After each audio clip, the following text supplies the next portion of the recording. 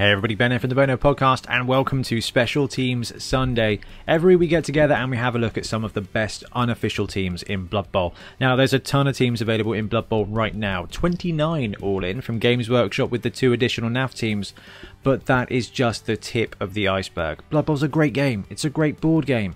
What can you do? Homebrew your own rules. People who've been playing Games Workshop games have been doing this for millions and millions of years. Dinosaurs had their own Blood Bowl teams, and we're going to look at some of these today. So the FUMBBL Secret League, FUMBBL is an online version of Blood Bowl. It does run the old rules, okay? This is pre-snap Blood Bowl. This is 2016. But you can go on and play these teams right now, which I think is really cool. It looks old school, and I love it. It's very, you know, Game Boy Color kind of stuff, and that for me, that's my era.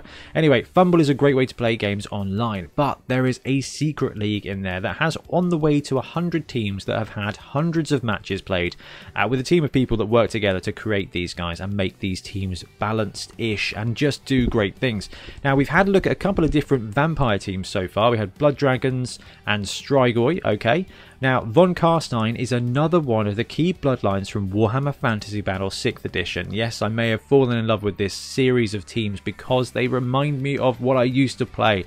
That Vampire Counts rulebook PDF, I think we have the PDF, was so good. And in Vampire Land there were bloodlines, okay, that had very typified, like archetypical traits of these guys. With the Strigoi, which were bestial. We had the Blood Knights, which were like the knights. They were combatty, they were full plate armor. This is what they did. There was the Larmians, which were the kind of seductive ones. There was the Necrarchs, which were the wizards, and then there were the Von Carsteins, who were the best, the most pure of vampires. Now the cool thing about the roster we're going to look at today is that the Von Carstein roster is probably what the Blood Bowl roster should be for vampires. They are vampires, but better and with a little bit of cool stuff added as well. And I love it, and we're going to have a look at it right now.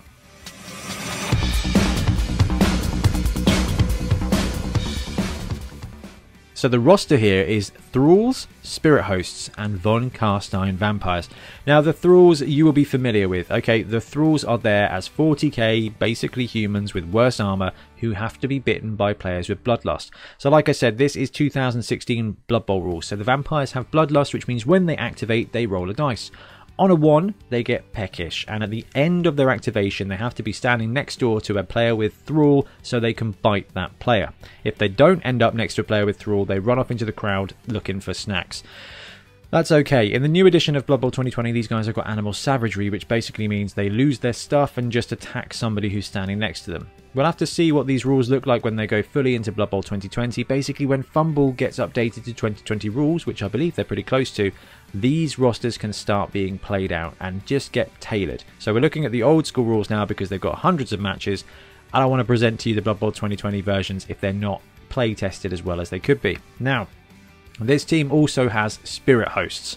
So this is a great addition to this team. So the Von Carsteins were top vampires. They were combatty, they were agile, and they were spellcasty. Now the whole thing here is that it's an undead vibe. So there's no zombies, there's no ghouls, but what you do have are ghosts. And if you kill a guy with this team, you will get a Spirit Host. So it's like rotters. You get a rotter back if you've got Nurgle's Rot. It's like raising a zombie if you've got a necromantic team. But this team gets back Spirit Hosts. You can't buy them. There's no way to get them except to kill players, which is really cool. So if you're lining up against a Von Carstein team that's got 2 or 3 Spirit Hosts, you should probably be a little bit worried. 70k rerolls is pretty standard for vampires, so it is pricey, and those rerolls become so important to get over the bloodlust unless your players have a slightly different way of getting around it. Now we're going to look at that in just a moment. Thralls are here to do Thrall things. They're 40k, movement 6, strength 3, armor 7, and they've got Thrall. With Edge 3, these guys are actually underrated. They can get on and do whatever you need them to do. Alright, movement 6 is great, strength 3 is great, armor 7 is a little bit low. But Edge 3 means they are going to be able to pick up the ball, they're going to be able to move, they're going to be able to dodge when you really need them to, and they're going to be able to punch when you need them to as well. No skills does hurt them a bit, but over time they've got general access, so you can get one with sure hands, you can get one with block, and they can start filling out those roles. They've got Thrall, so realistically they're there to get bitten by the vampires, but I'm sure you've played against or heard rumours of a team that has just thralls or just hobgoblins. It's the same thing. This stat line is just fine, and at 40k it's plenty cheap enough for you to be able to afford other stuff. But they're here to man the line and to just be fed to your vampires. But I guess the thralls can also kill things, and when you do kill things you get spirit hosts back. So they have a nominal value of 60k a piece. You can't buy them, you can only buy them by spending the souls of deceased opponents. Players, do not kill other Blood Bowl players. You will not get a ghost on your team. You might get haunted and arrested.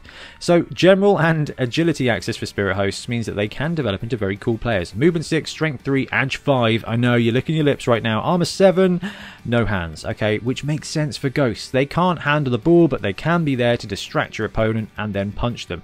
Edge 5 means that they are flying around, and because they have the Titchy skill, they are flying around basically uninhibited.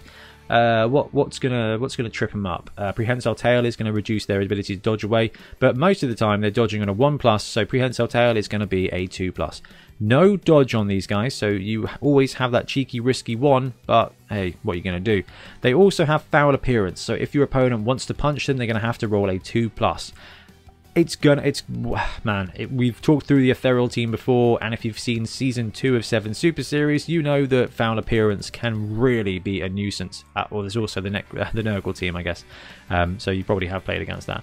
Foul appearance, no hands, Titchy, and regeneration. They're going to regenerate their way back in, but that edge 5 means they can move around and give you assists wherever possible. They can't carry the ball, so there's going to be no massive shenanigans here, and I really like that as a balancing piece. But if you can get these guys to have some casualties over time, maybe a cheeky MVP or so, getting them block, getting them dodge is going to be really useful. And if you can roll a cheeky double, having an edge 5 Titchy piece with guard is going to be awesome for getting assists. On the other side, your vampires are already strength 4, so they're not often going to need them. But the spirit host, it's a cool idea, it's thematic.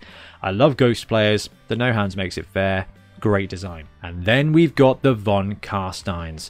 So movement 6, strength 4, edge 4, armor 8, bloodlust, hypnotic gaze, regeneration, and pro. So these guys are landing at 120k, so 10k more for pro.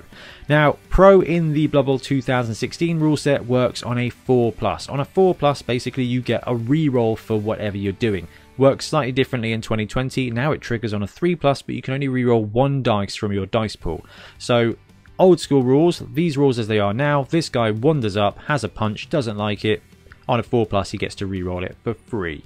So it's gonna make them really consistent when they're doing stuff, okay? And your edge 4, so you're gonna be picking up the ball on a 4+, you're going to be dodging on a... Sorry, you can pick up the ball on a 2+, you're going to be dodging on a 2+. And having that back, if you run out of team rerolls, you can try that pro 4+ to just get you over the hump. But realistically, what pro is there to do is to reduce your bloodlust failures by half. Alright, so if we assume that bloodlust triggers 1 in every 6 turns, and a standard game of Blood Bowl is 16, so we'll say that 3 times a game you're going to trigger on bloodlust.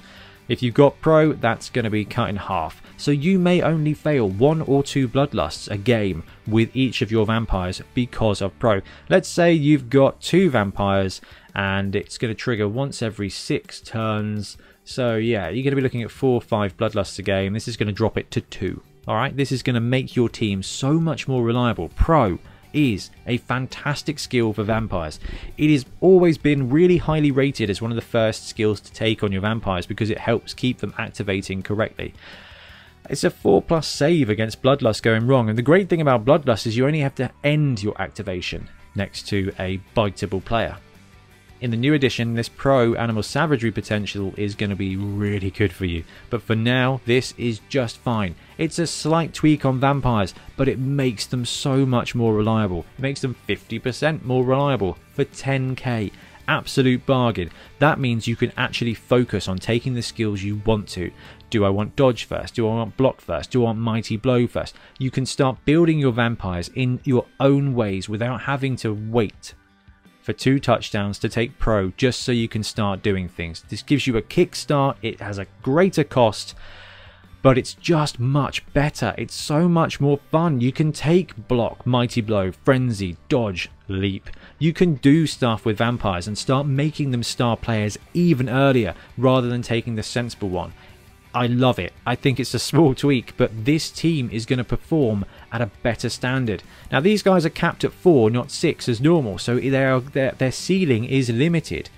But it's beneficial because they're going to do more stuff more often, and I think that's only great for the players. And that's why I recommend starting with all 4 Von Carsteins. So this roster comes in at 990. 7 Muggles, 4 Vampires, and 3 rerolls. Historically with Vampires, we've looked at like the 4-4 build because you need those rerolls. But actually 3 rerolls here when you've got 4 of your players with Pro is gonna be great. This team is gonna land and you are gonna feel like Vampire Lords. Okay, you've got 4 strength 4 edge 4 pieces that are going to activate and do what you want them to do most of the time, but every now and again they're going to fail, and every now and again you're going to have to burn that reroll, and because the price increases more, your team rerolls are less, and it's a great balancing point here. Normally you'd be running 4-4 and you'd be burning those rerolls on Bloodlust. Not going to be the case here. You're going to be able to use those rerolls to go and do stuff. And if you use them to go and do stuff, when your Bloodlust fails and you risk it with Pro and you fail it with Pro, what the heck do you do then? You've got that vampire thing. But the whole point here is that the Von Carsteins are more disciplined. They've got that edge, but they are more expensive. So as your team develops, it's going to cost you more to get those rerolls. And all it does here is take a couple of thralls to be out, and you're going to be down on players, but you're going to be able to play. And that's the downside of vampire / squig teams, is when you start losing players, you lose the ability to even play the game, and it snowballs, and it is hilarious, and it's a really fun story, but it's a more fun story if you get to fight that game and you play with loss and you get to play into your strengths, which is having mostly reliable awesome players. So models for this team, this is the other very cool thing about the Von Carstein roster, is you probably don't need to do anything special. This is the Punga vampire team. It's potentially the best vampire team out there. These vampires are vampire-y. They're lordy. They've got bicorn, tricorn hats, okay? They're good to go. This roster is good to go. The only thing you'll need is when you start killing your opponents, picking up a couple of spirit hosts. And realistically, all you have to do then is take a spare model and paint it with ghost paint. That is it. You have got your ghost, and as your team develops, you're going to get a couple of those guys. You're going to have those 4 vampires. Any vampire models will do, so you can pick up a vampire team and just run it as a Von Carstein team immediately. It's a different way to play vampires. It's going to feel better. It's going to be more expensive, but it's going to feel better. It's going to give you a better play experience. And they're more potent. They're definitely to be feared. The other thing you can do is pick up the Underworlds team, the Warhammer Underworlds team, for the vampires guys. 3 of them, really cool models. 1 of them standing there holding a pole, so a bit more difficult to convert, but you can do it. This is it now. You need a bunch of dudes at strength 3, and you need 4 vampires, and in the long run you're going to need some ghosts as well. It's a cool mini modeling project. If you've got a vampire team, you're ready to go right now with this roster. Now, I really like it. It's cool. It's a great tweak. That cost is going to be balanced. It's a bargain. It is strictly better vampires, essentially. It's a bit sad you can't buy spirit hosts, but hey, earning them I think is a really cool element as well. So I love this roster.